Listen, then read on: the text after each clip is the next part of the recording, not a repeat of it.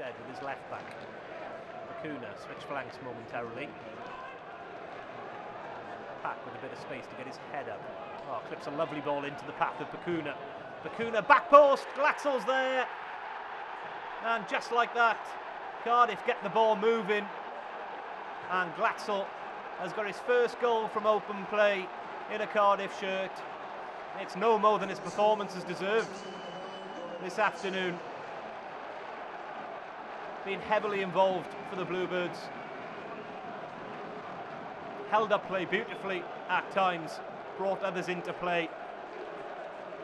And Bakuna, it is, who gets on the end of that little clip ball through from Marlon Pack, gets his head up and rifles a ball into the feet of Robert Glatzel. It's a simple finish in the end for the German, and it draws Cardiff level.